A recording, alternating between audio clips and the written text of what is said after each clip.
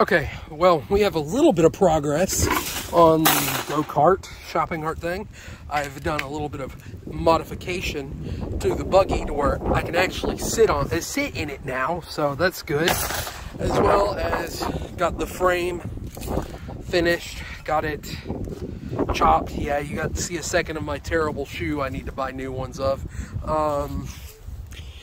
You can see, chopped it off so I can mount the shopping cart to it. Rims need to be changed. I had to hammer that one off and it didn't like that. And I'll show you about what I'm thinking it should look like, kind of. And about like that, with the motor sitting right there and cart being like that, is about how I wanted to mount up. Should be pretty fun.